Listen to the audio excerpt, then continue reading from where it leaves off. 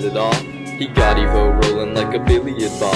He took a look at all of the animals, and from those ones he pointed out mammals. Then for a long time the topic stayed stagnant. People believed not in science but magic. The crusades, the cannon, warfare was rampant, and eventually my friend Newton had it.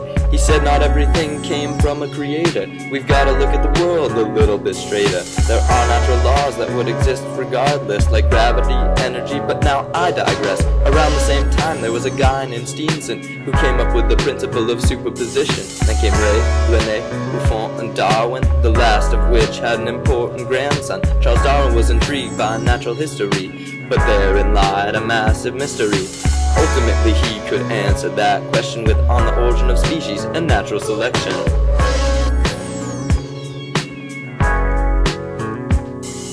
We grow, we change, we live, we look, we mutate, adapt, it's all in the book.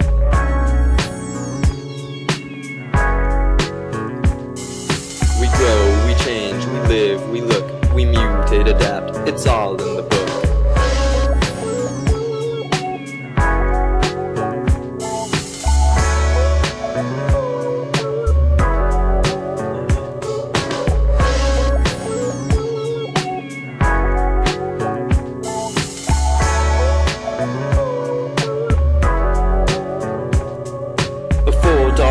Buffon showed his expertise when he questioned Earth's age and the fixity of species. Erasmus Darwin also knew a thing or three, like species could change and life came from the sea. Lamarck suggested how those species could change, and holy crap, his theory was strange. Despite the fact that Lamarck was very wrong, he helped move evolutionary theory right along. Later Cuvier had an interesting thought. Perhaps large events could affect species a lot. Lyell flipped that logic right on its head. He saw changes as micro to macro instead.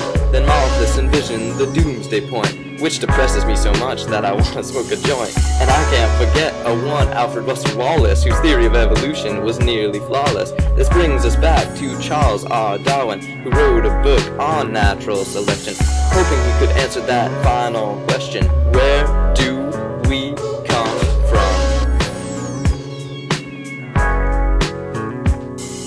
We grow, we change, we live, we look, we mutate, adapt, it's all in the book.